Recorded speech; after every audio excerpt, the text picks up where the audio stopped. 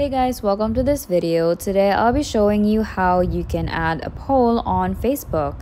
So the first thing that you have to make sure of is that you are a part of a group on Facebook, because if you just, for example, want to make a poll here on your Facebook feed, there would be no option for you to post a poll.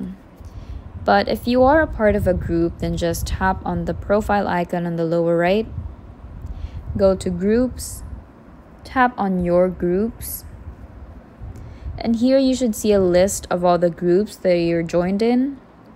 But for this example, I'm just going to choose Work from Home Texas, and I am the admin of this page. So if I tap on Write Something and scroll down, here would be the option Poll. So I could just choose that and basically type in the options to my poll. For example,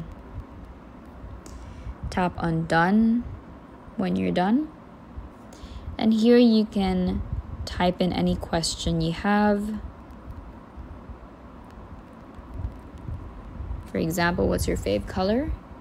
And once I tap on post, and this would be posted onto the group, and the members of the group would be able to see it, and they would also be able to vote on the poll. Thank you guys for watching. I hope this helped, and we will see you in the next video.